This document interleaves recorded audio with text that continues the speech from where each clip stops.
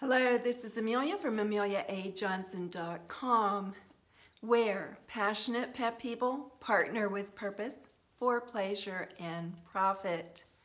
So my question for you today is, why should you? And this is part of my 5-point checklist for your pet's lifestyle.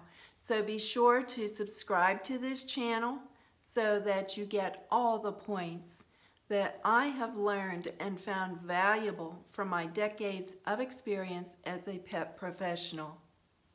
So let's continue. Point number 3 is what we will cover today. Why should you? Why should you purchase pet insurance for your pet? I have yet to do this.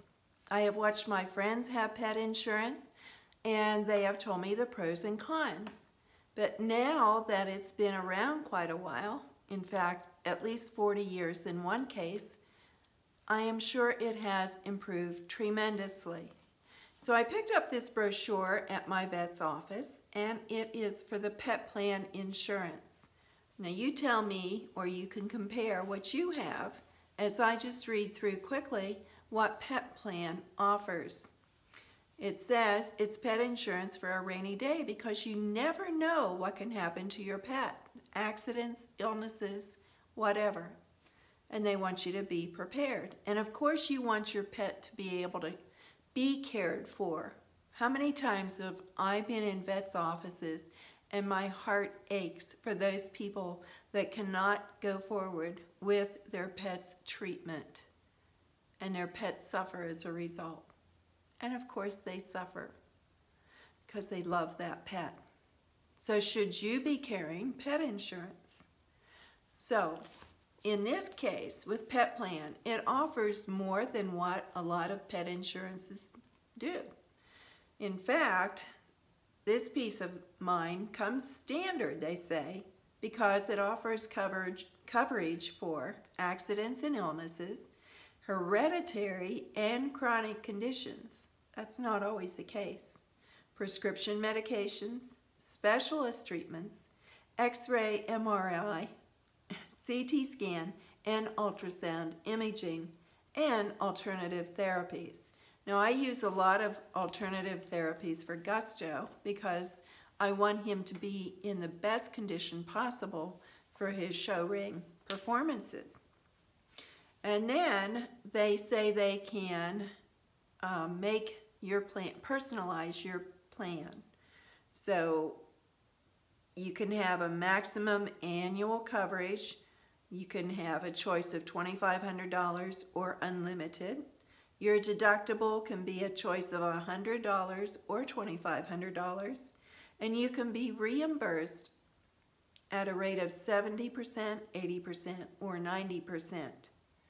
So they want you to protect your pet today.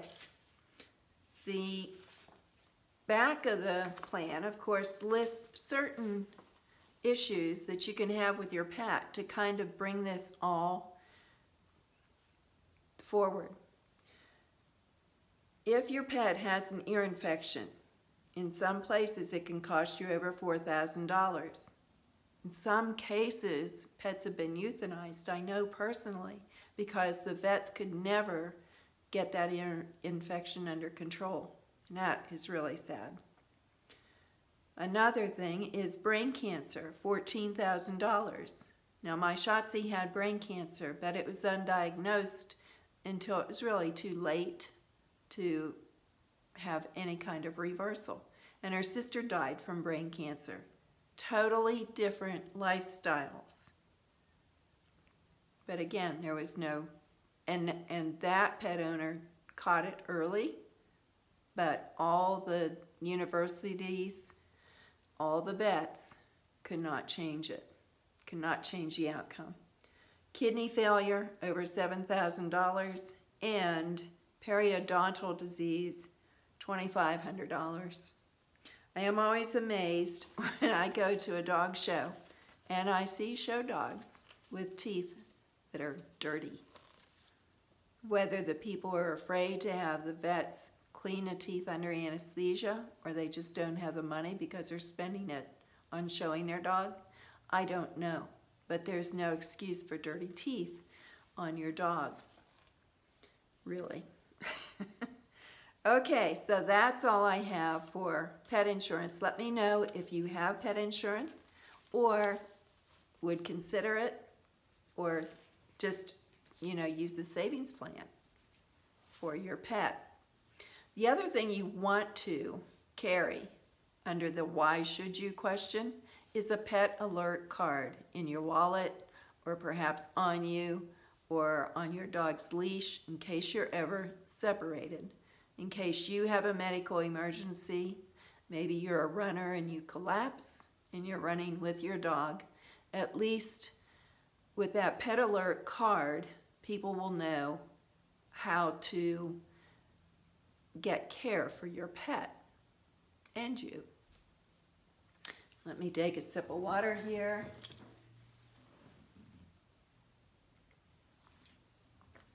So another thing under why should you create a pet profile document?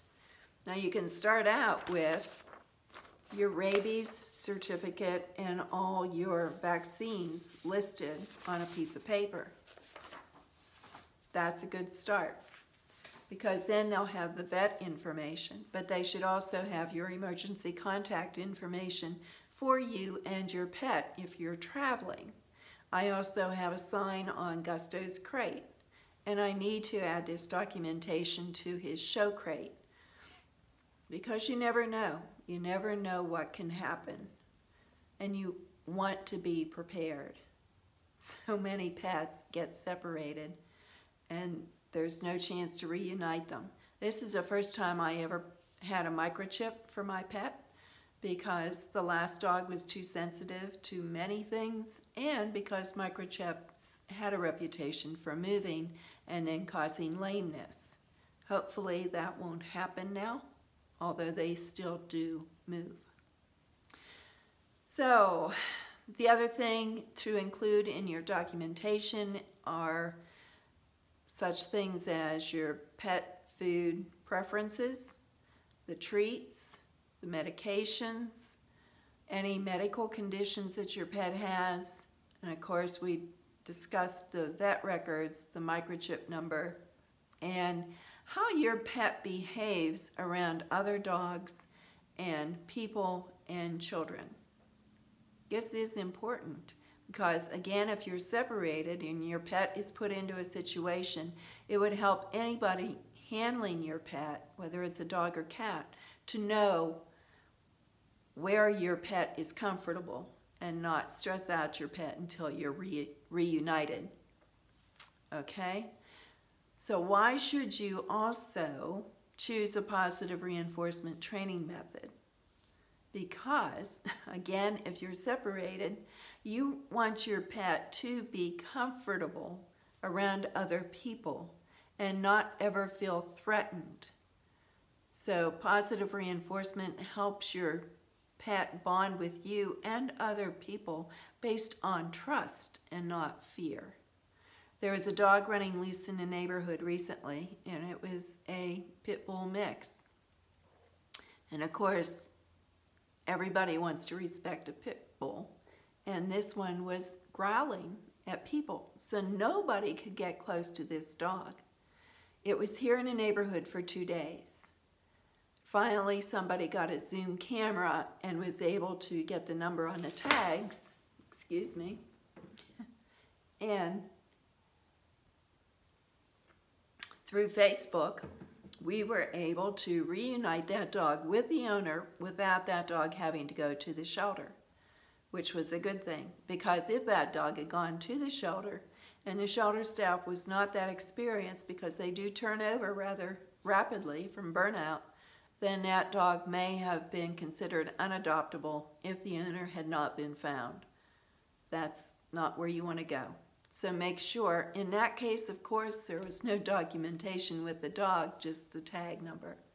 But just be aware that you can provide that in your car or in your home with your pet sitter, with your family, so they know.